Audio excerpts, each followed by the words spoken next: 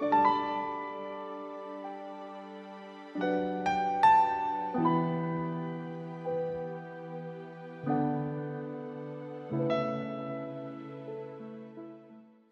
evening. Welcome to Penn Center.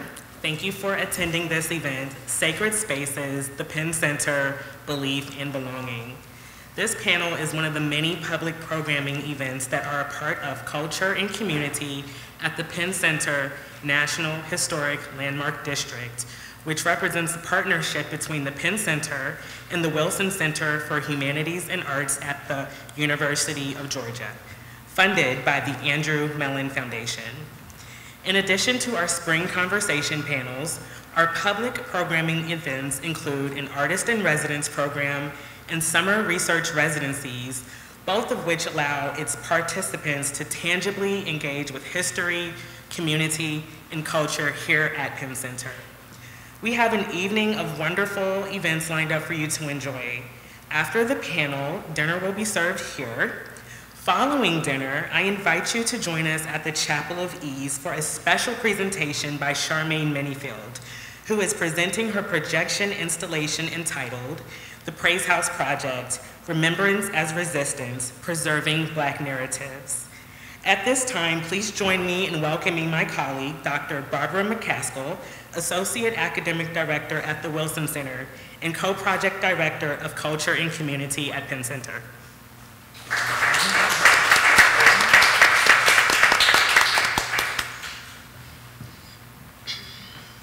Thank you, Angela. And I would like to say, I can't say it enough, that Ms. Angela Dorr has done a fantastic and phenomenal job.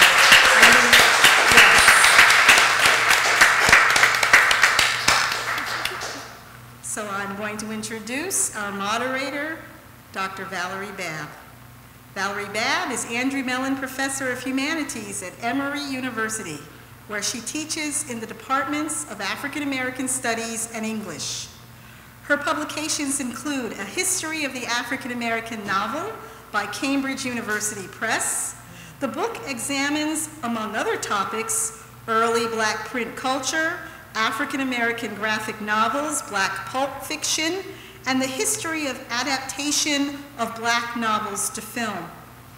Other books by Dr. Babb include Whiteness Visible, The Meaning of Whiteness in American Literature and Culture, written to shed light on the costs of white supremacy to the United States, and Ernest Gaines, a cultural study of the writings of the National Medal of Arts winner. She also co-authored Black Georgetown Remembered, a tribute to the little-known history of the Georgetown, Washington, D.C. Black community and its struggle to hold on to property and community. And she developed the concept for and produced the documentary video by the same name. She is currently working on 2 book projects. The first, The Book of James, is under contract with Hachette Press and uses the internationally known athlete to study, and that's LeBron James, by the way, to study anti-Blackness in the United States and abroad. The second book is Who Ain't a Slave? How the American Epic of Enslavement Shaped Notions of Belonging, and that is under contract with Cambridge University Press.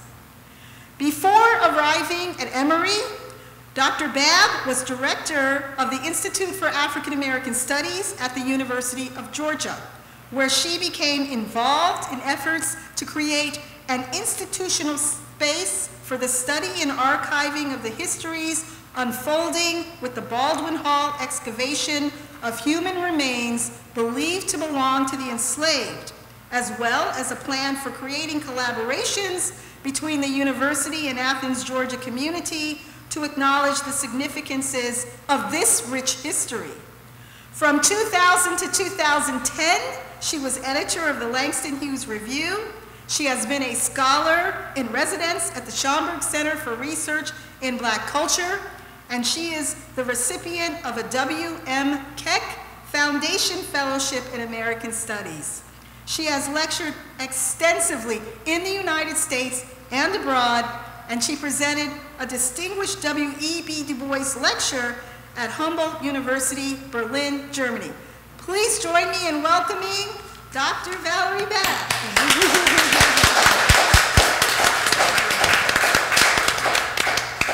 Thank you very much, Barbara, and welcome to all of you. Thank you for coming out and joining us. We call this a panel, but it's really a conversation. So after we speak together for a bit, we hope to hear your voices and your thoughts and ideas as well. This evening, I am so happy to be in the presence of these two remarkable women who I have known of for much of my life. Natalie Daise is renowned as Ms. Natalie on Nick Jr.'s award-winning television program, Gullah Gullah Island. My son and I grew up on that show. Yes. I remember Wana, Rick, and a few others there. But Natalie has been a practicing self-taught visual artist for most of her life. It has only been during the past decade that she has shared her visual artwork outside her studio. Her paintings and functional art arise from the oral tradition. Natalie explores the continuation of telling through the use of acrylic, oil, paper, wood, and ink. Her Collard Green series explores the rich traditions of the African American and Gullah Geechee communities that nurture her own creativity, as well as the process by which creative action shapes the communities themselves. With her husband of more than 30 years, Ron Daise, she has also developed and presented programming that expanded the understanding and celebration of Gullah culture. Welcome, Natalie, and thank you for joining us.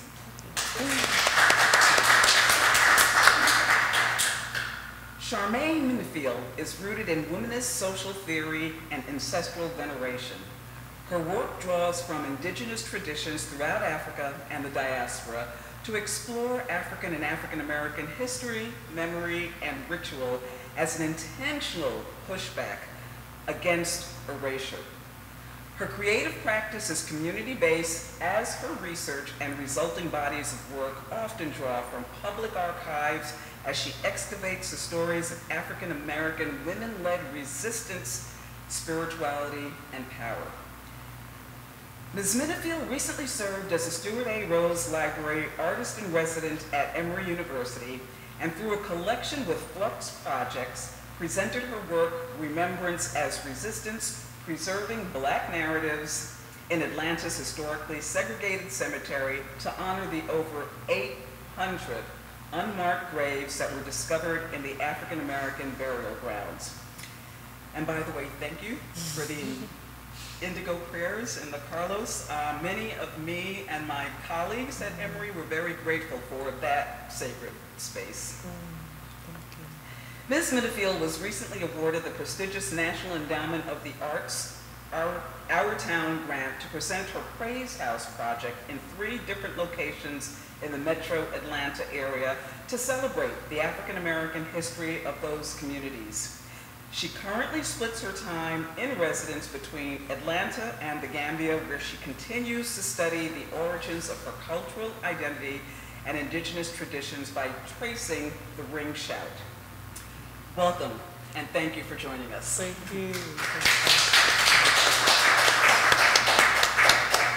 We have a third participant who you probably can't see, but we are hoping he will be able to make it. There are some personal challenges, but he is Griffin Lotson, the Chief Executive Officer of the nonprofit Sam's Memorial Community Economic Development, Inc., as well as manager of the nationally acclaimed Geechee Gullah Ring Shouters. So let's keep our fingers crossed that Mr. Lofton will be able to join us a bit later.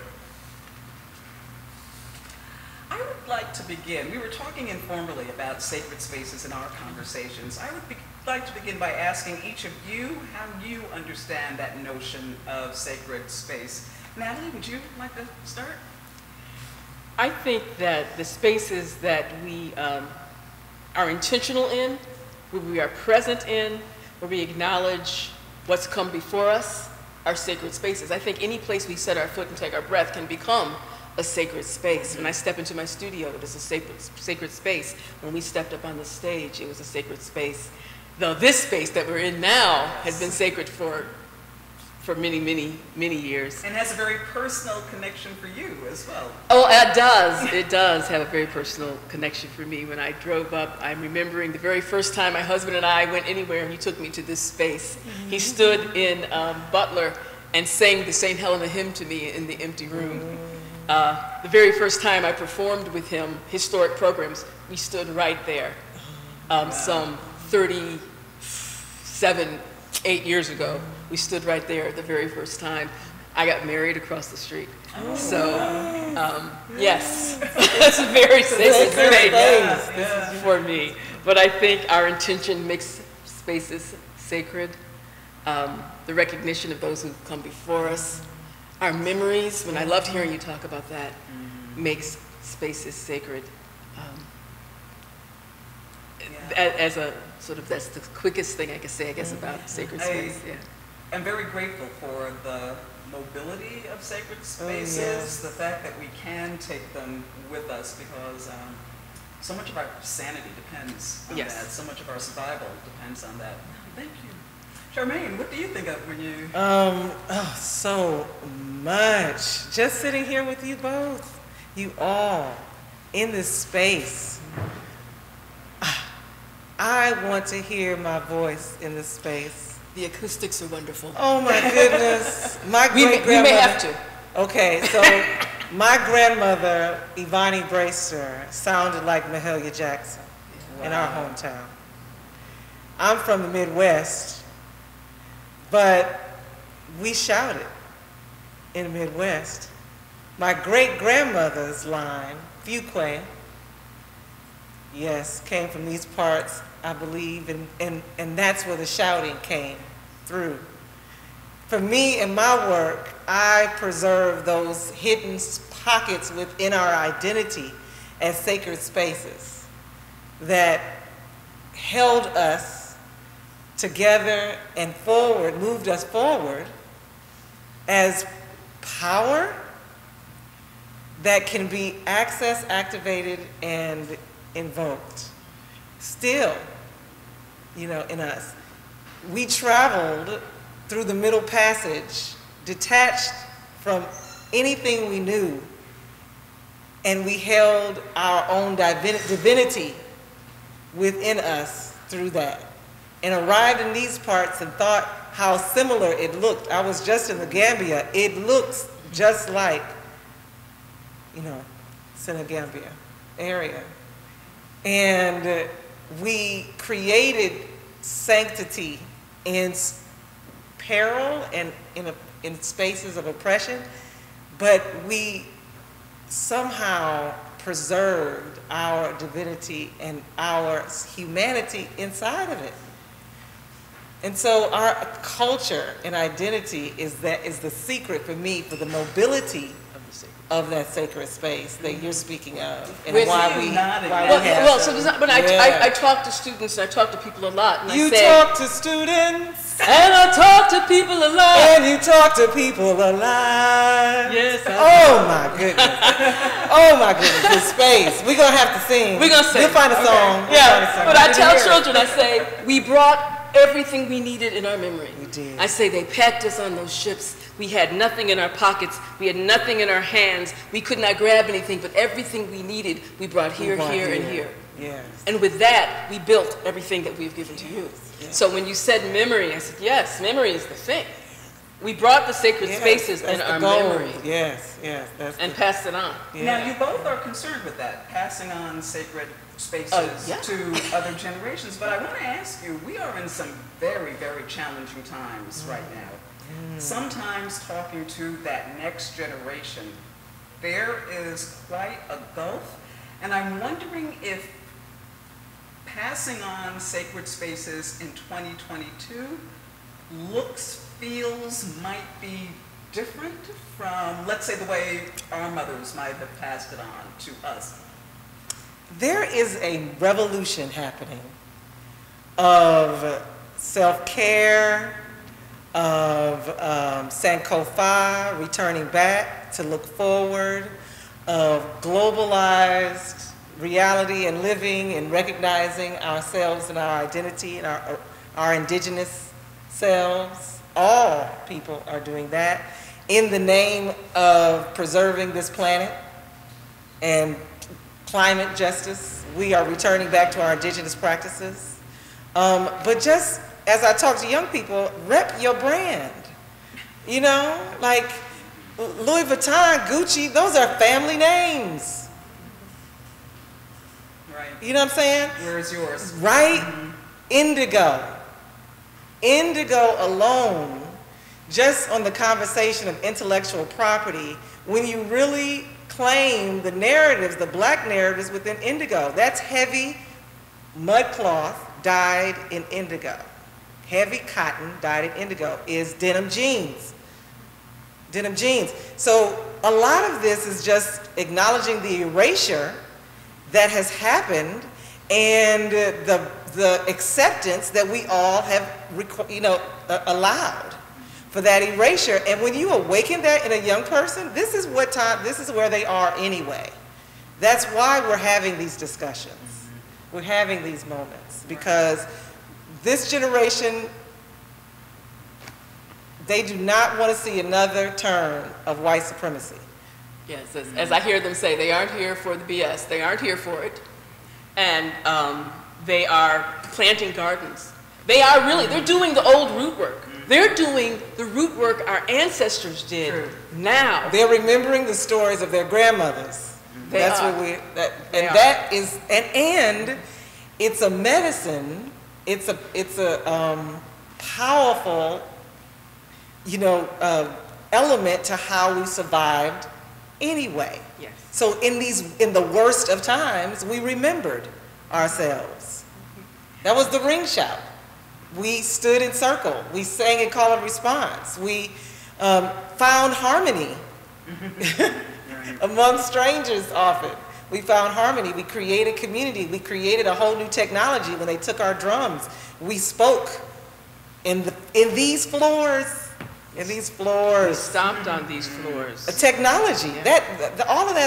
All of that to me point to the contemporary versions of that and claim our narratives within technology. Mm-hmm. To name the ring shout of technology is about reclaiming that place in centering blackness inside of a contemporary discourse where it's been erased. Right, it is a tool to be used and to be learned. Yes, and to be passed on. And to be passed on. And to be remembered at the moment of healing, because remembrance is the healing, is the preservation that moves us forward, remembering ourselves.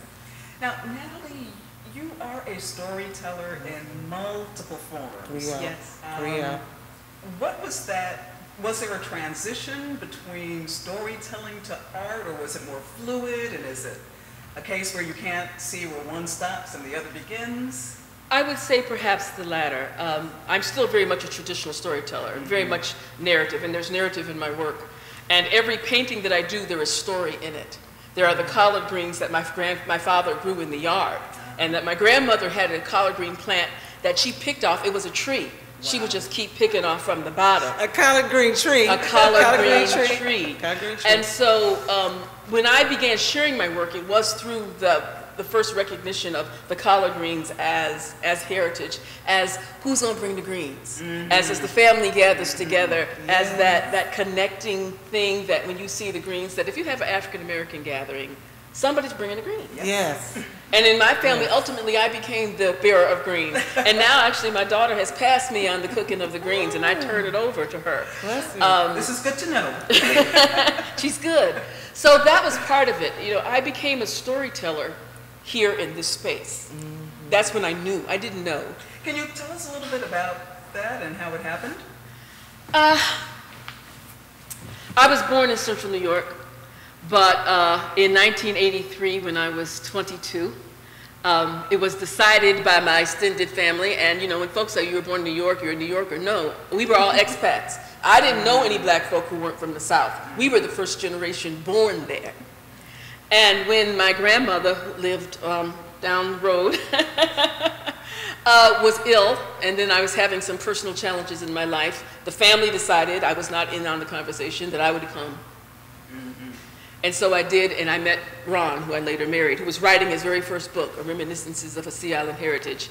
He grew up down the road. His mama went to school here. As you come home. As I come home. His mama went to school here. His daddy went to school here. He grew up down the road. And the first book he wrote was Oral Histories of Folk He Knew. And one day I was just joking. I said, we could be like Ruby Dee and Ossie Davis. And he said, okay, here. Tell that story, tell that. And the first story, it was tell the story of the woman who had been the midwife on the islands. I can't think of her name right now, but she delivered more than 300 babies right out here, 3,000 babies, by foot, no car. And then he said, tell the story The People Could Fly, which was collected in Charleston. And I stepped onto that stage and into the story. And it was like stepping into myself. Yes.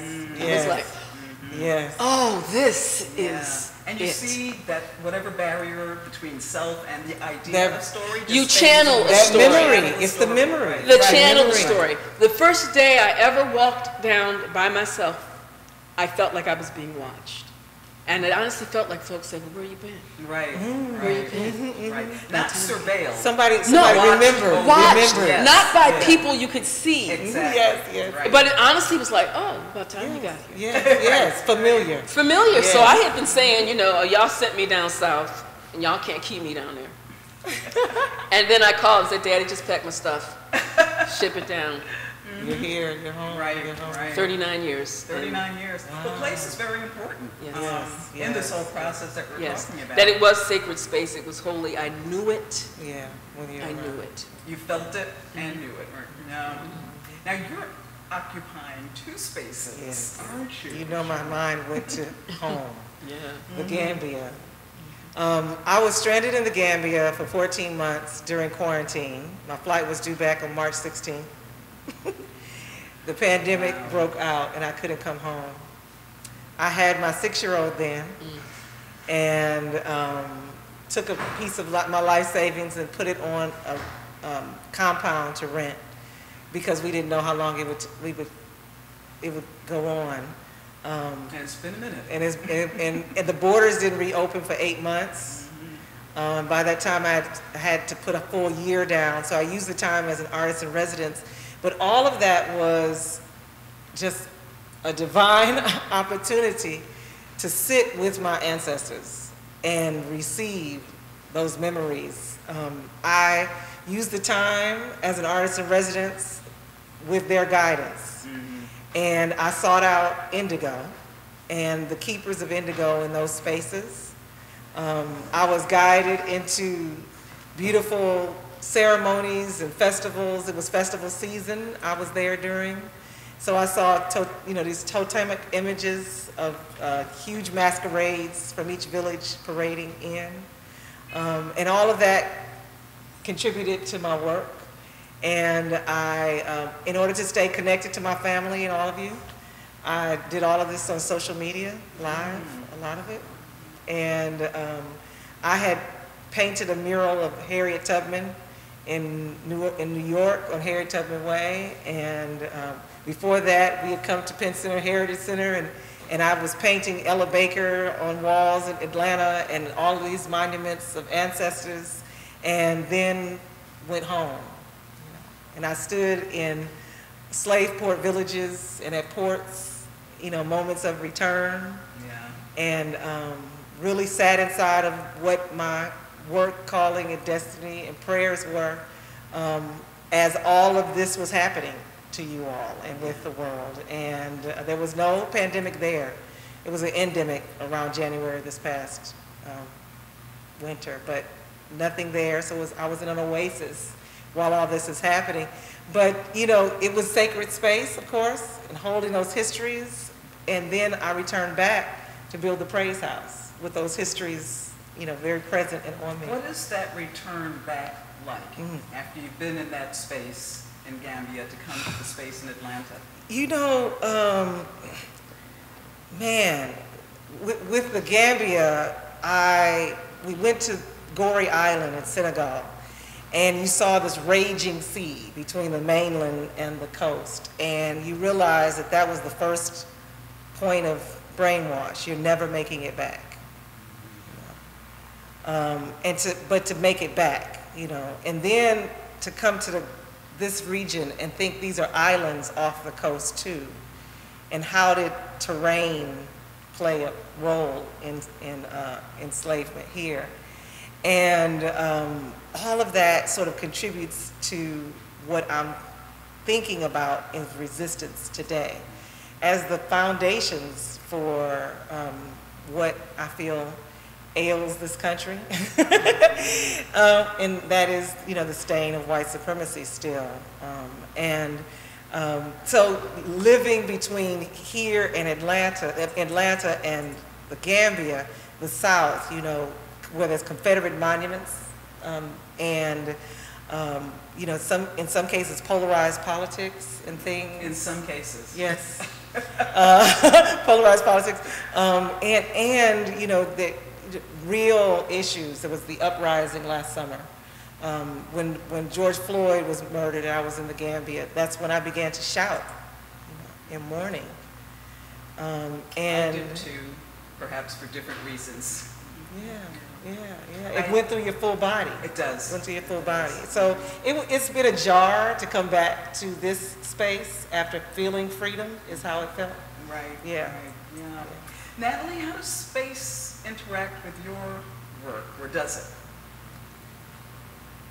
Well, you know, the pandemic was very different for me. I was in Georgetown, South Carolina, and my space in some ways became very small, very specific. I was caring for an elder. I was mourning all of it. We had just gotten back from Bunce Island in Sierra Leone before the pandemic closed us down. And the work that I intended to do, I had no idea how my work would be impacted by that trip. It was not as long as yours because we got back. Times and yes. Around. And so then all of a sudden, there we were, and I was here. And I did not feel safe. I was in a community that was very red. I used to walk miles every day, and I began to stay home because I did not feel safe walking. And so the space that the work began, felt like it was a small bubble of safety. Sacred space. Of sacred space. And I began, it's funny, you talk about the masquerades. I began to do work with gourds and to try to sort of, I created what I called the Sacred Vessel Project to deal with what it felt like to me. How do we contain, what do we put in a sacred vessel? How are we sacred when the world seems to close in on you? So I had to, like you said, to find this thing within myself. And then it did affect my work. So I began to do three-dimensional work through this, using the things that were right there, that the gourds, you know, okra pods from my yard that were coming out of the heads, the pine cones from the end of the street, the field peas from my garden from the earth began to be a part of the work that I was doing. It's a very different healing kind of work, so that the actual dirt and the earth and my work became the same kind of thing. And in that process, somehow I manifested a studio, the garage, how I don't know, because I was like, how am I gonna get the money? It just kind of happened, and then I had this other, so that the garage has now another sacred space. It's a chapel, it's a worship space, that when I walk into the door, and I light the candle, and I make my gratitude to all those who've come before, and then I pick up the brush or I pick up the tools, and I make sacred objects. So that's kind of how it worked for me. That is how I stayed sane and alive during this time. And then I went in the house and tried to keep other people alive. Right. But it was it was small, but it was big. Yes, it was the medicine element that came through.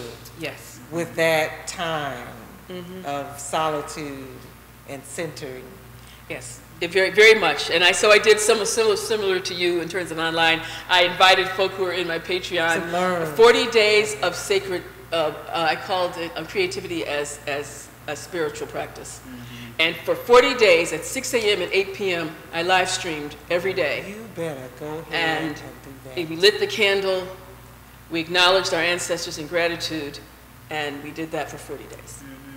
And so that's how it, in that little piece of patch in Georgetown County, South Carolina, that was how it impacted and how space worked for me, from me being like, well, I'm everywhere, off I go, to I am very present here.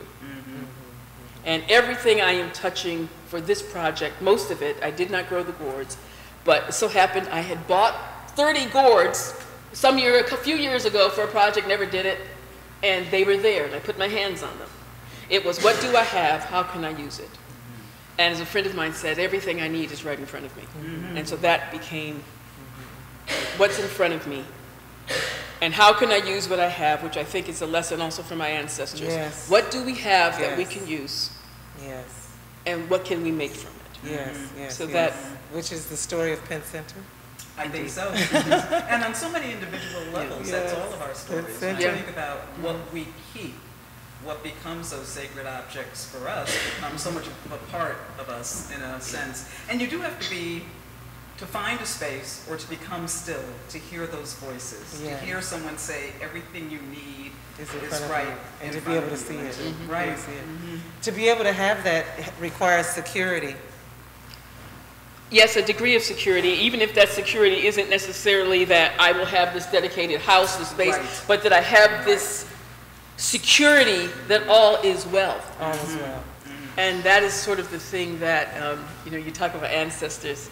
My grandmother came to me in a dream 2 days ago. Oh, you're so lucky. Yes, the first time ever. She used to say to me, well, you start, I can't do it without her voice. Well, you start your blessing. You start with A and you go to Z. That's what you do. No matter what's going on, you start with A and you go to Z. And so just to be able to say, what am I grateful for? Oh my God, I have water. Yes. Oh my God, I have this pen. Yes.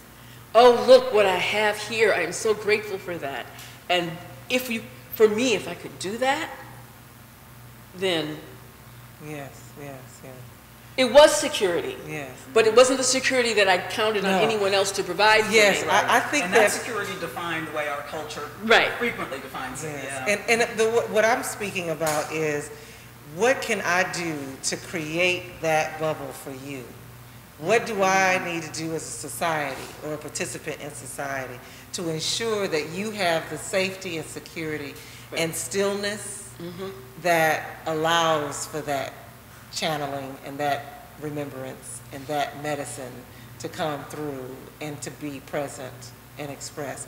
And that is the belonging piece that I'm speaking of, that speaks to this land and the preservation and need to preserve this land, and other spaces similar to this, or the absence of that security and how that power or those traditions have been forgotten as an act of erasure because of the lack of that safe space and protection.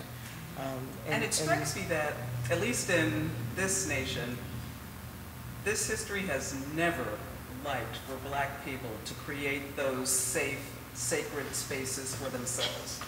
Even if it is Tulsa, Oklahoma, as a safe space, or Brownsville, South Atlanta, Brownsville, exactly. 1906. Right, and it almost becomes a radical act for Blacks to do that.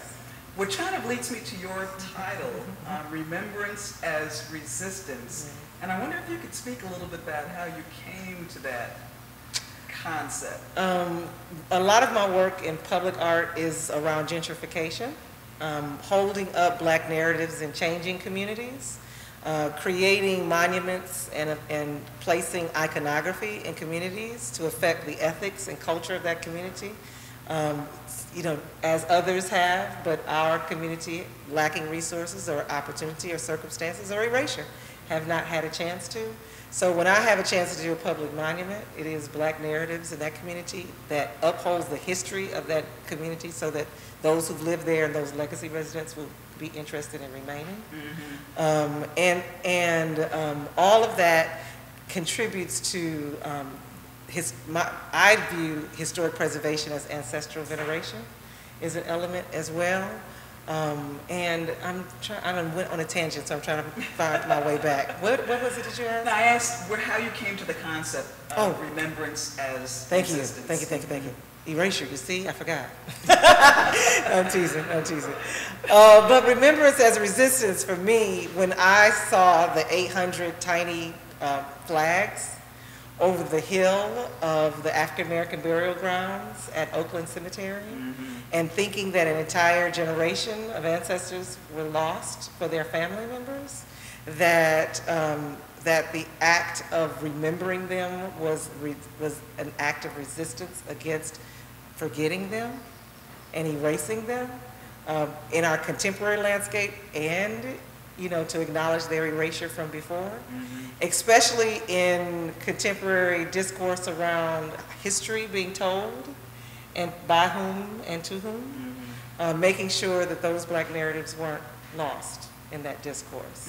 And so for me, remembrance is resistance. And that includes historic preservation, that includes ancestral veneration, that includes protecting and encouraging and creating safe space for Black innovation. Yeah, very important. Here forward. Natalie, what would you like for people who see your art to, I don't want to say imbibe, ingest? I want people who see my art to see themselves, to see how beautiful and sacred and powerful we are. I want people who see our art to say on some level, oh, me too. I painted a child, and it doesn't matter how many times someone said, that looks just like my grandchild. that looks like I use, my daughter's been my muse for many pieces, and I want people to look at that and have their heart feel what amazing and beautiful people we are. That's what I want. And there's narrative, there's story, so I love talking about the individual pieces and what came up. I use my family a lot. In memory, I use old photos of my people a lot. But then I want you to think about your people. Yeah. I want you to remember them. And I love, when I heard you talking about praise houses and spaces, I thought, how wonderful that is. And so my way is simply to tell the story. I will tell the story, and I will tell the story, and I will say, go home and tell the story. Go home and ask someone for a story, because that's a way to remember. But that's the physical spaces that you're talking about creating just fill my heart to think of those spaces. I mean, it's one of the reasons I like to come here, to say, it was this floor. Right here. A relative of my husband helped build this building right here. And so, it's here when I go down to the King Cottage. Right. That church that was built, and to stood there and to walk through that door, these things, they mean something, and to preserve them means something. And I don't think, I never see myself as having the power to preserve the space, but I can preserve the energy of the memory of the thing. And so that's what I do, and I do it with my visual art as well, if that answers that question. Okay. Beautifully. All right. As you were speaking earlier, I just remembered, I grew up in Harlem, New York, and one of my memories, Saturday mornings, were the trucks that came up from South Carolina, North Carolina, with collards, vegetables. And this was a time when there was no Whole Foods in Harlem. And if you wanted to get produce that was healthy, my mother and I would have to go on a bus, go downtown, buy, come back uptown. So those farmers who made that 12-hour trek were our lifeline to healthy living. And I kind of feel it was that presence. I was the one sent down the 4 flights to go buy the collards, go buy everything, and bring them back upstairs. And when I come down here, that's what comes back to me. Interestingly enough, it's like a whole conglomeration of different memories, feelings, but this does not feel different to me at all. No. I'm working on a book, it's my first one, with Macmillan, and it's a children's book, and it's called Okra Stew. And it's about, the story is a little boy and his father who go out in the garden and they pick all the things that they grew. And their father sits, the grandfather sits on the porch and he sows sweetgrass. And they go out to the water and they cast the net and they bring in the shrimp. And then they use the great-grandma's cast iron pan for the cornbread. And they use Nana's bowl for the mix. And they put it all together. And I was trying to explain to the editors, you have to understand each of those things is a character. They're a talisman. This is a Sankofa book. And so I put the symbol of Sankofa all the way through it because I want you to know that that is a sacred act. Looking back to see forward. Yes. That if you remember the collard greens that they grew, if you have your great-grandma's cast iron skillet, which I do, as do I, you are holding sacred. You have sacred talismans. They are no less sacred. Encoded within our, encoded within our cultural DNA. Yes, they are. Awakening in us like symbols in a freedom quilt. Absolutely. And I have my grandma's pointing, quilt. Pointing our way home. Absolutely. Those cultural, that cultural encoding wasn't only just in freedom quilts. It was literally in how we sit, how we stand, how we eat, how we dance, how we season our food, how we grow trees that are collard greens. You know, all of the rice. Rice is a wonderful example. And the rice grew, I live in Georgetown, which was the center of rice production in the country. In the Gambia. Yes, in all these areas. I started using rice in my art. That's how I just glued it all over the page. One of them, rice. All of that it remains encoded in us. That's where it comes from. On our DNA. I had an elementary school teacher who was from South Carolina, and I remember one of the first projects she had us do was make art out of rice and beans. Which rice and beans, It was perfect. A meal and a palette. And a palette, remembering those. Well, let me ask you the same question. What do you hope people feel, take away when they see your work? Thank you so much for asking that. Okay, I want people to feel the prayers and assurance of their grandmothers, and their grandmothers to the beginning of time, without interruption. That same prayer that pushed through time, I want that feeling to come over someone when they see my work, and that prayer give comfort and encouragement. I just painted 7 paintings of prayers that our grandmothers would pass on to us. And they are, you know, what I want to see in what is ahead, what is the future for humanity. So I call it a creation story. And I imagine that was the conjuring element of the ring shout.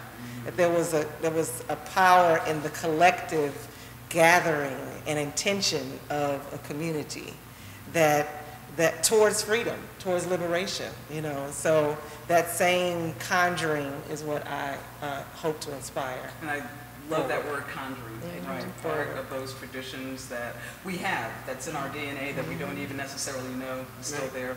Natalie, did you want to add something? No. I'm just thinking about your word conjuring as well. We're gonna have to collaborate, you know, you and I. Yes, and also you're gonna have to find a song. Yes, a song. Oh, let me see. Because I don't practice in here. My husband. Okay, you have to go first because no. Find one. My husband and I used to practice with my cousin. We had a little trio before we got married, and we were in here once. Baritone, tenor, alto, we're singing, and then it's like there was a soprano, but there were just the 3 of us. And we're like, where's the soprano coming from? But we heard it here in this room. As you say that, you can hear her. Can't you hear her? Yeah, we were just She's like, high in the echo. Yeah, we stopped, we were like. You hear her? Yeah. So you pick one. You hear it? Yeah. Yes. You pick soprano. one, and I'll find my way. Well, now, okay, so I was raised in the Midwest. All right. And see, this is what the connections about. yes, I was raised in the Midwest. Yes, Exactly, and beyond. I want to point out the story that you told about the farmers that made that 12-hour trek. Griffin Lotson made that 12-hour trek driving from these parts to get to Harlem Yep. just the other day for us to do a ring shout in the Apollo. Oh, Wow. how cool is So that? what y'all know? Wow. What a Okay. treasure. Another sacred space. What a Another treasure. sacred What a space, treasure. yes. We did a ring shout in Harlem led by Griffin Lotson. Wonderful. What a treasure we have in him. I hope that he appears. But I'm mentioning that because the migration of us. I grew up in the Midwest. How are we shouting in the Midwest? My uncle, my great-grandmother's brother was a traveling preacher and had their census that shows he came, was in the South, in Georgia areas and things. And he played a guitar.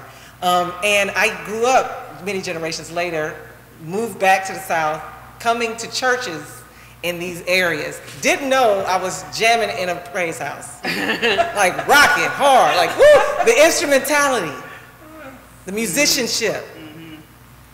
That happened to me once, and I just wept because the feeling was so immense. And I know I was not just weeping for myself. I felt that The black many people were present there. From at from moment. that place. And when you come to the praise house later on, you all must. After we dine and the sun sets, we'll make our way. We're going to the Chapel of Ease, and we're reclaiming that space in a particular way. My work is informed by my, history and time in the Gambia too, and I'm excited to point out the crushed oyster shells that are inside of that architecture. So, we're going to have all of this tonight. You're going to experience. But what song? I'm giving y'all excuses. I'm stalling because I'm from the Midwest. But it all comes from the same place. It all comes from My the same mama's favorite song. So Okay. Old Spiritual. Ron's mama. Old Spiritual. You might not Okay, know I got it, one. but it comes I got in. one. Okay. Go ahead. Will I come this far? I find no fault. I feel like journey on. Yes. Come this far. I find no fault. And you gotta give it. I feel like journey on. Will I come this far? I find no fault. I feel like journey on. I come this far. I find no fault. I feel like journey on. I'm sometimes up. Oh, response. I'm sometimes down, so I feel like journey on. Sometimes most level to the ground. Feel like journey on. Will I come this far? I find no fault. I feel like journey on. I come this far. I find no fault. I feel like journey on. We gotta sing. Oh, that's the beat we wanted. Thank you. It brings tears because I can hear Mama singing it. She was almost 102 when she That's died. who we wanted in the room. And That's I who could we feel wanted it. in the room. All right. Okay, now I could do this all evening. Okay, so I think it's only I thought you were gonna say you had a song. Oh, no. Okay. You wouldn't want that. Believe me. I heard that baritone. I heard the baritone. I heard that baritone. Did you get a baritone? I heard it, yeah. I was like, oh, cool, come on. Okay. Well, we'd like to hear from those of you who have come out this evening. Questions, comments, thoughts? Don't be shy. You knew this was coming. Who's from here? I want to know who's from. Yes. Reared someone well. For either of y'all, do you feel like the younger versions of you are astounded by who you are today? And in your remembering of like all that comes before, does this include the remembering of the versions of you that come before? Do you think about how the younger versions of you think about who you are? Or do you think about the younger versions of you? That's from your daughter, so I'm gonna let you go first. My daughter. We're coming over here. Yeah, though. we're coming. Okay. My daughter is a public historian, and one of the I things love that she that does question. is she does research in my family, and she's taught me something about my family I didn't know. She's gone, Doug, I called those people out in Alabama. I said, you did? I didn't even know we had anybody in Alabama. Wow, Sarah McKeever. The younger me had no idea who I would grow up to be. And part of me says, how could we? How could we Right. possibly? You know, you grow up with, I grew up with the structure that was being placed upon us, particularly as a young black woman. I'm older than you, in the 60s. And the thing was, I was supposed I was supposed to be an exemplary black person so that I would uphold the race. And so you couldn't just be a little child. You had to be the child who who held up the family, don't shame us, and held up the race. And when I integrated 4 schools, and in the North, folk don't think we're doing that, but we are. We are, yes. The only little black girl going into the space, there is no National Guard. Yes, yes. It's just you. And so you learn to fit, you learn to be accommodating, you learn to be agreeable, and you learn to be non-threatening. My grandmother used to call it, you make yourself smaller. I didn't know that that's what was happening. And my mother would say, when the children would say, go back to Africa, and I'd say, but I'm from Rochester. She would say, well, they just don't know. They're just ignorant and they don't know. So my job was to be the exemplary little black girl who got straight A's. And if they're doing an A&P, anatomy and physiology, and got an A, I'm doing it. If they're doing calculus, I'm doing it. And This sounds very familiar. yes. And so that was it, with the idea that in my child's mind, all they needed to see was how wonderfully exemplary we could be. And then they'd go, oh my goodness, racism, that was stupid, you know? It took me a long time to recognize that that was not going to do it. And to be the woman I am now, who says, I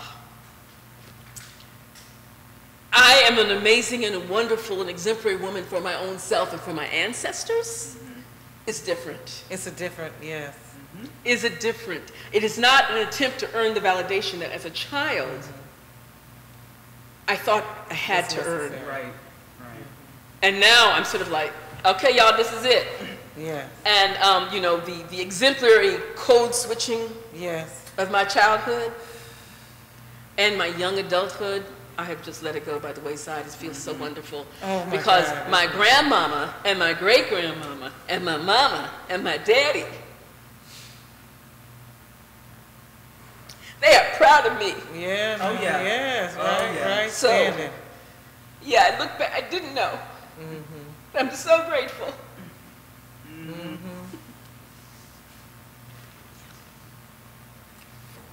Shame. Shame. It's such a I think that is the huge, accomplishment that we get to. If we can realize everything that you have just said, I think life is meaningful grandparents at that point. yes, You know? our grandparents are proud, our ancestors Yeah, are proud. And right. we are living the freedom that they exactly. sacrificed for. Exactly. You don't get away from that question. Oh, I was also interested Charmaine, in hearing I'm what sorry. your answer was too. Oh. Yes, yes. Man, I have a similar end, you know, to my story. I think, though, my grandmother was, you know, like over 6 feet tall. My granddaddy, I thought, was like John Henry. I thought he really was John Henry. Like, they're talking about my granddaddy, you know. He was a coal miner. My great-grandmother, his wife was 4'9", but he was 7'2". Oh, You know, so and all of their children were large and tall, and so my earliest memories are of statuesque, powerful beings, and they were leaders in the community in terms of church and all of that. And I did some diversity work myself too in certain spaces in education. I went to Agnes Scott College, you know, so we were during the Rodney King riots. And the end of apartheid. First racial reckoning. Yes, right? yes, the end of apartheid. And so we were activists, but I recognized that my activism came from my earlier years of church, really. You know, the ethics were instilled in me by my great-grandmother, my elders. But my earlier self, it's so funny because I don't think I would have, especially because I was rebellious. And now I'm only remembering. Every single thing and person, element, and fiber of me is probably my grandmother, Ivani Brayster, you know, so is remembering myself. And I'm doing that in real time as I'm also showing my children how to do the same. Right. And I'm remembering myself in them. That's a great gift. And I'm remembering myself in them. I'm like, okay, we about to hula hoop. See, this how you hula hoop. So I got to remind myself, you know, of myself in order to make that for them. So I guess in the end, you know, I'm where I'm at now. It feels so familiar. It feels so like, of course, I'll always. It's kind of like it's exactly. Full circle, right? This is like full circle, and what we discover constantly in that state of being and rediscovering and being finally truly who you are, have always been. It is that of course element constantly, perpetually. That's just reminding myself of who I am. And once I do that, I look at that, I look at community and society and history that way and see that same power in doing that at all of those levels, then it does restore things. It does correct things. It does do the prayer, the work that we are inside of, you know. So. My daddy was a photographer for himself, and he took for years and years. And just recently we had these slides. Some of these slides go back 50, 60 years, and longer than that. And I see little girl me before they tamed me. And I go, that's what I said. Right. There I am, before they tamed me. And they tried, man. The patent leather shoes this way, that way, the hair standing straight up on my head.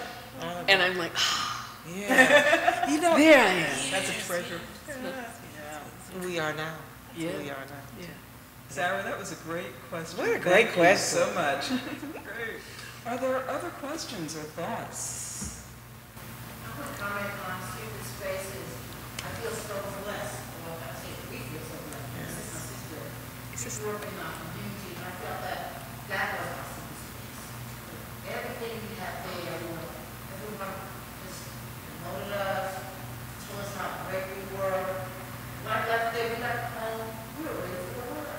Yes. So everything we talk about came from us. Yes, yes. Every morning I get up, I look in the mirror, Yes. Where was home? Right. That's what I was looking for. I was looking for who's from here. Yes. Yes, you were ready for the world. I mean, the legacy of Penn Center to prepare our families and our, its members, its students, its community for the world we were preserving our skills, and our trade skills and our customs in the education that happened here.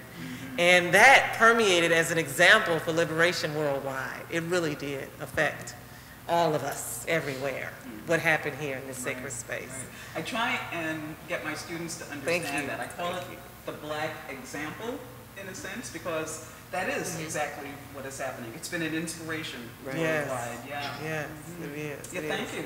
Yes. I have a question. How do you, when I hear you talk about... Can you speak up just a... When I hear you talk about sacred spaces, how would you incorporate that into mindfulness? Because a lot of individuals don't have our same experience and can't feel that that sacred space is there. How would you, when you can bring that along with you when you're talking about mindfulness? I do a lot of, that is a lot of how I create sacred space, is the mindfulness, that the sacred space is within us. And if it is within us, it is everywhere. As the song goes, this joy I have, the world didn't give it to me and the world can't take it away, that it's here. And so when for example, I said I had those 40 days of sacred practice, I would just say first there's gratitude, there's recognition, and there's presence. And to sit quietly with that, to sit quietly with that. Do that every day as your practice. And if you know who your ancestors are, call their name. On my desk, because my daughter gave it to me, is a picture of my grandmother on my 40th birthday reaching out for a hug, like she did in the dream the other night. And so to call their name, I have a journal. Every morning I write, and then I start the gratitudes, because Grandma told me to do that. I start with whatever I got. Yes. When I got back from Sierra Leone, I said, Craze, thank you for flush toilets. Yes. Yes. Actually, every morning. Every morning. Thank you. Thank you for fresh water. Yes. Thank you for the memories. Thank you for what you taught me. Thank you for the collard greens in my freezer. And I'm creating sacred space that I carry with me.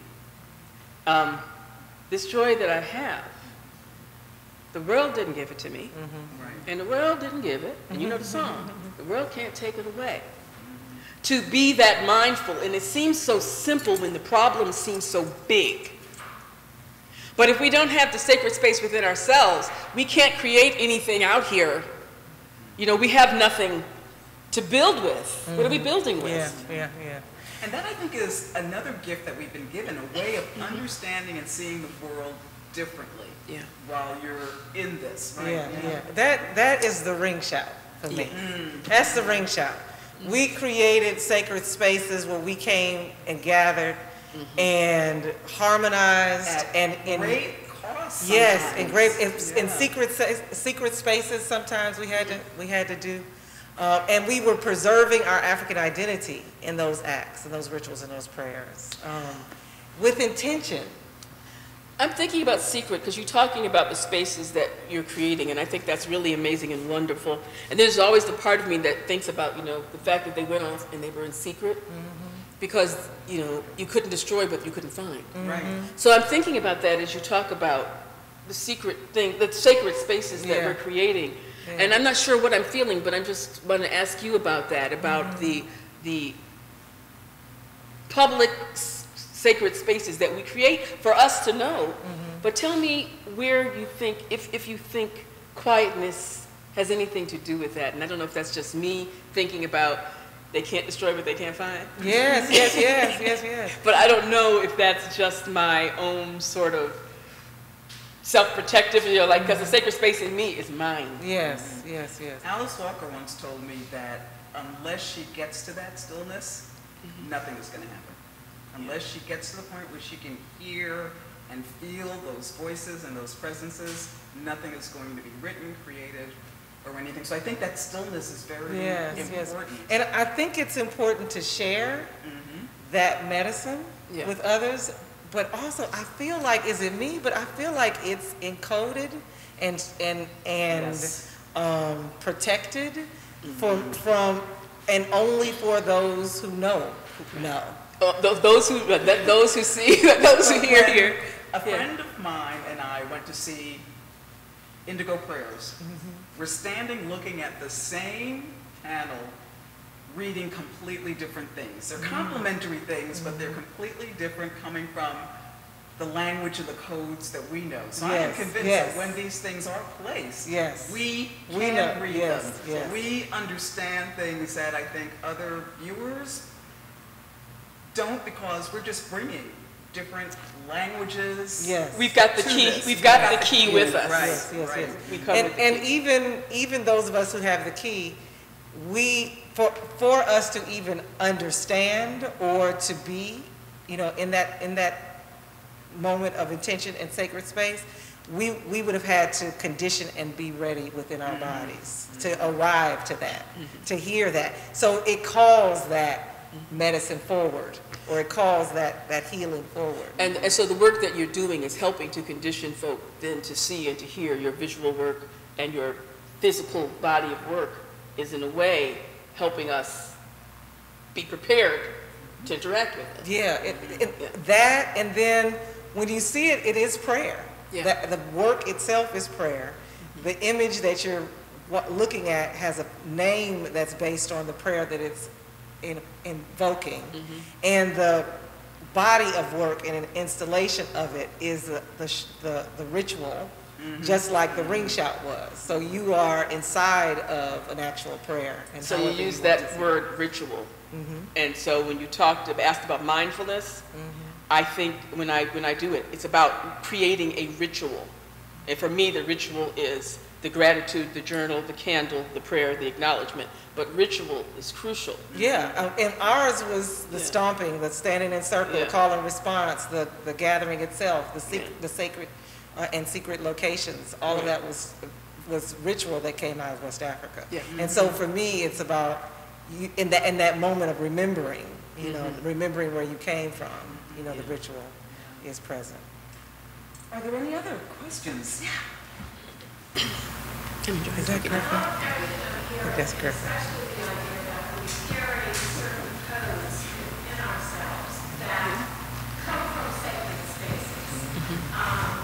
It is something that I think that, for me, my grandmother immigrated from Ireland. Okay. If you can come over this way. And in my growing up, certain rituals, certain images, were part of my growing up. But it wasn't until I went back to Ireland that I realized that these were the sacred spaces. The same sacred spaces that were there in Ireland were packed in a suitcase. Yeah. Not concretely, Yes. Right.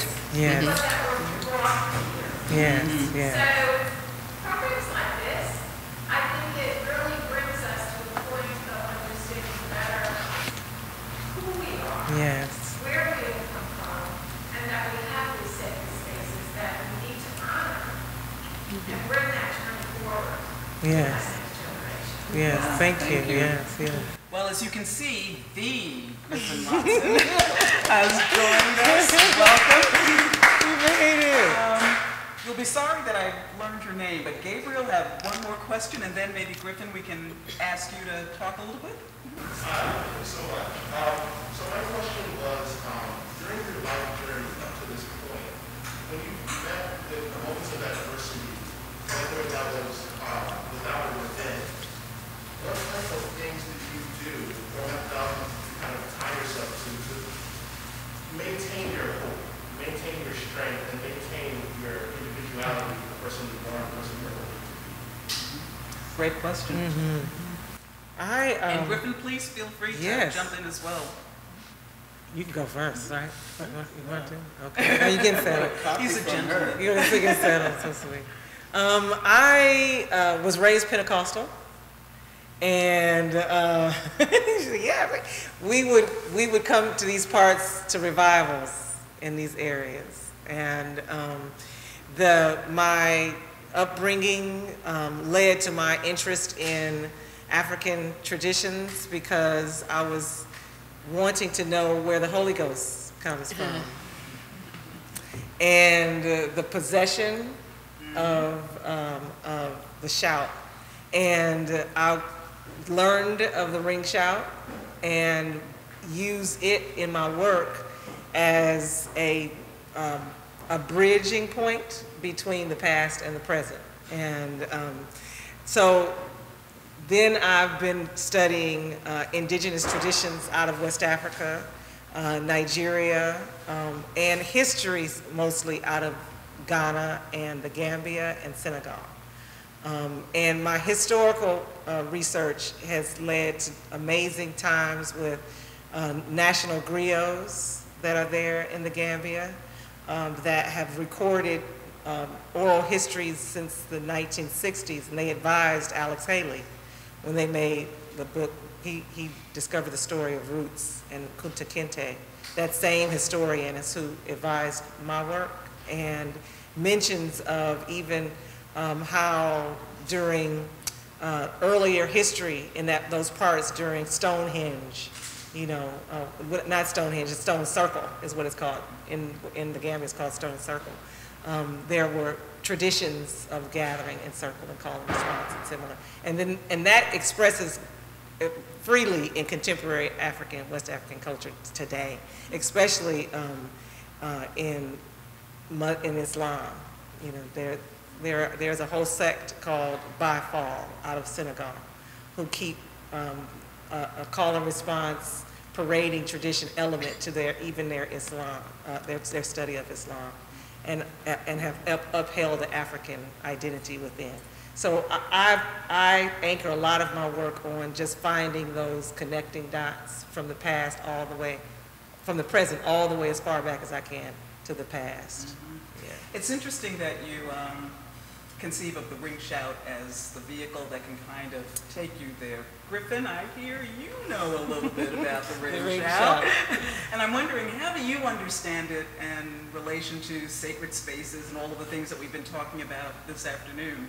Yes, I'm glad you asked that one. Actually, we had a sneak peek, not a cheat sheet, I'm not going to call it that, from the New York adventure that we're talking about, the healing and the ring shout, which was phenomenal. Well, I'm a 7th generation. I can trace by recordings, by books, and my own ancestry. So I'm kind of a geek when it comes to the ring shout. One of my biggest opportunities, I would have done it for free, but they paid me a lot of money.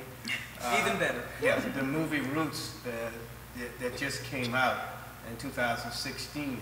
And we did the work for them, and I never shall forget, I was in a setting similar to this. A lot more people was in there.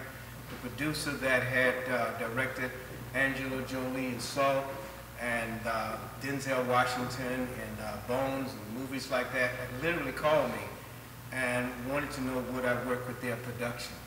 And as the keepers of the cultures, I know all of these individuals. We walked the same soil in West Africa not too long ago. Charmaine, I remember when she was not famous, okay? Now she is famous. So I say that on a serious note. When he called, one of the first things I said to them is that if you're going to do the ring shout, there's 2 things that you must do. I am actually telling this Australian director that's filthy rich and famous what you must do. And somebody said, how could you do that? First of all, it was the polyrhythmic beat, and then the counterclockwise. The songs, we are the one that wrote those songs on the plantation, not the Bucklers. We wrote those songs. I know you all have explained the Buckler thing. If not, you all explain it later. So, having said that to me, I said, well, they're probably going to fire me before they hire me. And I said, you must do these things. And to my surprise, they still hired me. Then, and I'll close with this to show you how dear it is to our hearts, and I can elaborate more later. My grandfather, I saw him shouting. He was born in 1894 on my mother's side, 1882. My grandfather on my dad's side. So we got all of that history there. And I saw him shouting Pentecostal. I'm a 3rd generation Pentecostal myself, born into the culture of Gullah Geechee. So I didn't get it secondhand, I was birthed into it.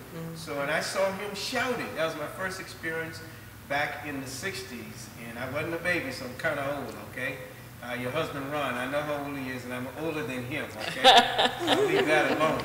So having said that, next biggest thing in that big production, he hired a history major of Africa, and we were skiking, and they were in England, and here I am working on set in Louisiana, the same plantation that they did the movie Django, was the same plantation I had to work on for him for this production.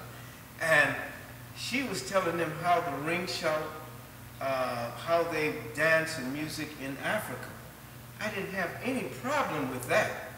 So here's the producer here, she's skiking live from there, I'm here. I said, well, ma'am, I will not contradict what they do in Africa. I said, but I was hired to say how it was done on the plantation in the 1800s. So you may be right in Africa, but I'm here to tell the director what we do in America on the plantation. There again, I thought I was going to get fired. And all the money he was paying her, he said, he's from Australia, so he had that accent. No, Lotson, we're going to do what you say do. We're going to do what you say do. So we are keepers of that ring shout culture. We're keepers of the Gullah Geechee culture. And we don't sell out, not even for money or fame. And that's what I like about who's on this stage. Thank you. Thank you. Okay.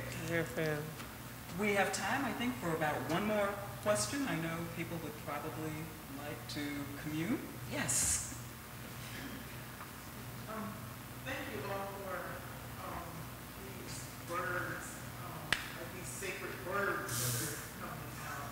And I was just thinking about two words in particular, reciprocity and justice. And I was just wondering, maybe you could say how that those two words or concepts might show up.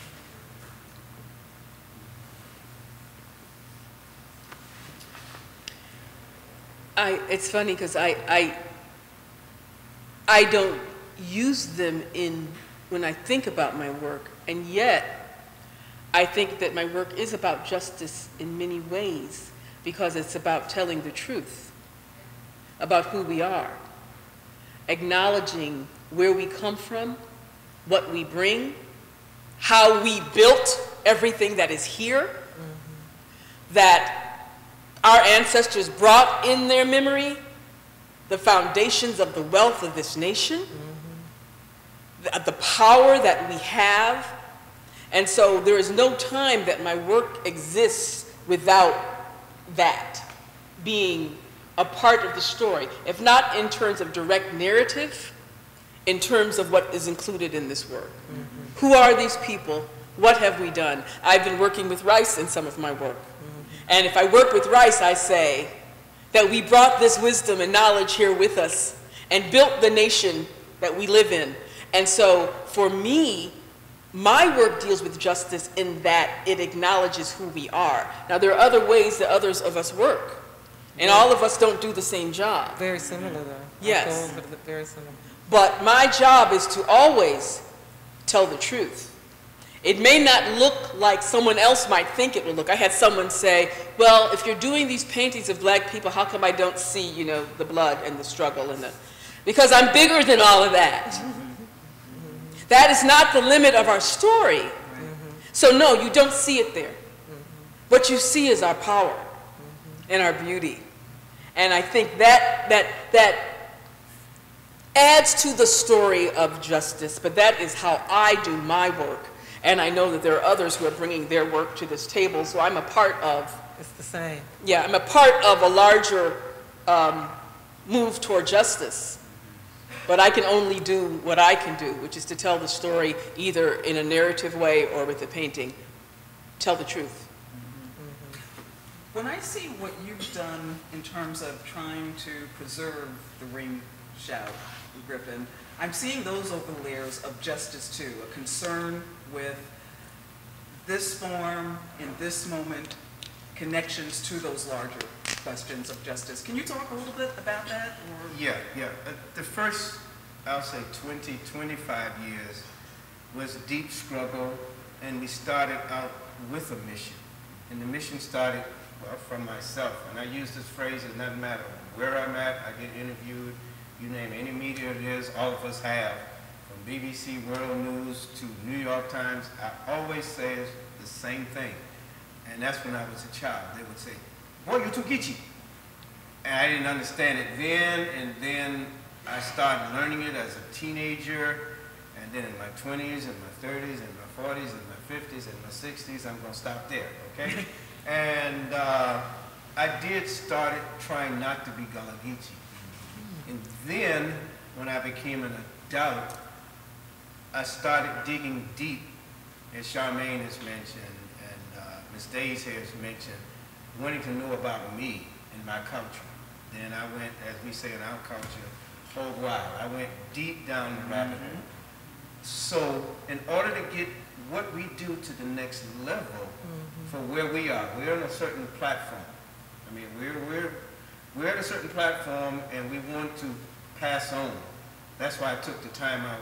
God knows I did not want to be late here. But it went from a descendant in transition to an ancestor. Yes. In 1 week time. That speaks resonance to me, okay? Because I'm close, not too far from their age, 10 years.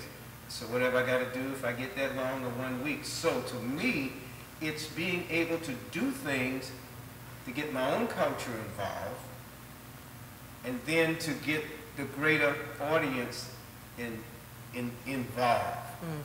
So, and we've kind of mastered that, not just trying to satisfy the 2 or the 3, but to get calls from, Jesus Christ, I just got a call this week from the Bar Association. I really thought they were, you know, well, a lot of African Americans, you know, that want to learn, that do work for the patent office, do work for White House and things of that nature. And the entry fee for a conference like this is $5,000 per person. Now I smile and I exhale. That's one example up here. My lower example is, I shouldn't say lower, or different. I'm going to say difference. I was doing some consulting work for Sapelo Island. And I wanted to get some young people involved because I'm getting older. And I hired this guy. They paid me money and I paid him. Greatest thing happened to me because his knowledge was greater than mine. I mean, let's face it. I know Ms. Daise's daughter. They're much smarter than us old folks. They do modern stuff. They are. And after I hired him, my chest went up. Just as it did with this guy that called me this week, I felt that I've accomplished my goal. Why? I hired him to teach him about the Gullah Geechees, the ring shot and everything. And as we were walking out of the building with his knowledge, I didn't know how to do graphics, he said, I think my grandmother is a Gullah Geechee. The audience, you may not understand what that meant. When I grew up, I was taught to deny my own culture. This young man, for the first time, yes, proud and I felt like my job was accomplished. I hired him because he had knowledge, but I also was teaching him. So these folks that's doing these big work now, they're calling on us. Jesus Christ, you got New York City and they're calling on Charmaine down here in Georgia. And this funny talking coming y'all get you that day up in New York City. We have arrived to a point now that people need to know more about this culture and our children won't be like I was. Thank you. Okay. I want to add to what Griffin is saying. We want that to lead to historic preservation. And which is something more than buildings. Yes. That this land will never be in danger of anyone developing it. That sovereignty of land and cultural heritage is preserved in these spaces. Burial grounds like the Southview Cemetery in Atlanta that is being run over is preserved. All of that takes funds and resources. And we want to swing the pendulum of power towards those who have labored this land, and we acknowledge those this land was taken from initially. And the generations that served these parts since. And there's a way to do the math of the economic impact of that cultural content exported over generations around the world, for instance, from out of these parts in these spaces, but also the value of that intellectual property and those sacred spaces in a way that continues to preserve and uphold the people that are descendants and families that remain and have lived and gone beyond these parts. We can measure these things. We can create models that sustain these spaces and not just hold good-hearted, intentions, but actually have policy and procedures and contributions and structures that have elements in them that allow for sustainability and reciprocity. That's a whole different vocabulary that's being brought to this idea of sacred space. Yes. How do we preserve it? One point. So and that's forever learned. Yeah, it's surprising, but I think each of us sometimes rest at night now because we're finally being heard to a greater audience, and the reciprocity and justice are coming through. It's going to be probably $500 million sitting in that room. And I just smile because the keynote speaker is speaking on something they want to know more about. Little old sort of me talking to $500 million worth of lawyers and judges. They want to know about this culture. And we are smart enough to get in their head, so maybe we can get some of those funds to help us do what we need to do long after we are To gone. sustain our institutions and our sustainability, our institutions and our cultural heritage and our sacred spaces. Yeah. Griffin, Natalie, Charmaine, any final words that you'd like to share? Thoughts? It's an honor. I've just been grateful to be here. See, Griffin, get glad you made it. Thank you. And to get to know you, I'm thrilled about it. This has honor. been great. There is a word Myrtle would use. She said, not cultural preservation. What was the word she used? Do you remember? Okay, there was a word that was about preservation, but it was about movement. Mm-hmm. Preservation felt like it was stagnant. Past, yes. But it was about cultural, to preserve and to move forward. Sankofa, in Yes, a way. to look back, to see forward, yeah. And so I just wanted, I couldn't think of the word. Myrtle Glasgow was a brilliant scholar, and she and Sarah, she was a mentor for my daughter, and she would just talk about that. Don't just preserve it. It must move. It's alive, Right. and it's continuing. It's evolving. It's evolving. Gullah culture, Gullah language even as spoken 30 years ago, isn't how the young folk are speaking Gullah today. But it's still there. It hasn't died. It hasn't gone anywhere. It's evolving as we evolve. The culture is evolving with people like Sarah and the young people that you hired. The work that Charmaine is My doing. team over there. Well, Yeah, so I'm glad that excited. we're not, putting this under a bell jar so it can be looked at, Yeah, no, that's not what we Making it want. part of lives. Because sometimes when I'm in those rooms, really, sometimes I'm invited to be in those rooms and say, please, okay, y'all, come to this island that we have now developed and we've scraped clean of any look of you, and please tell us about what we just erased, please. That would be lovely. Thank you. It was beautiful. Historic marker. Yeah, that was beautiful. Thank you very much. And that's not it. Right. That's not it. And I don't do that anymore. I said, don't ask me to come and tell you about what you just erased because it made you feel good. Right. I'm not interested in, I'm a very nice person. Making you feel good is not why I'm here. Yeah. That's my younger self. Now I tell her, I don't do that anymore. Right. Don't do that. Right. Now, I want you to feel, let's all feel good. Right. But that is not the end of what I do. Exactly. And so, Exactly. Yeah. Okay. Thank you all so much for taking the time to be here. Oh, Describe I'm what's so going to sorry. happen later a little bit. Okay. Yes, no Wait, worries. I just wanted to say thank you and listen, because this is an opportunity that only us here will have. Yes, Right. the one- Okay. Yeah, please. We are going to dine together, break bread, I think. And then after, we're going to have a presentation at the Chapel of Ease. And at the Chapel of Ease, we're going to project onto the surface of the interior of the chapel. And I'm so excited because the interior projection of my praise house that I created at Oakland Cemetery is what we'll be using. And that footage was compiled from the ring shout as it's performed from Africa to Brazil to the Geechee Gullah Ring Shouters are actually a significant part of that image. And it also will be accompanied by a sound score that is amazing. I say that because the artist who sings the song is not present, and I want to acknowledge her. Melisha Jessie Taylor is an amazing vocalist from Atlanta. She and her colleague Salah Nansa recorded the sound score in First Congregational Church in Atlanta, historic black church in downtown, Reconstruction era church. And the collage that you will see was created by Kimberly Benz, who is my visual arts collaborator, who came with me, and whose father and whose family are from these parts. And this is her first time here.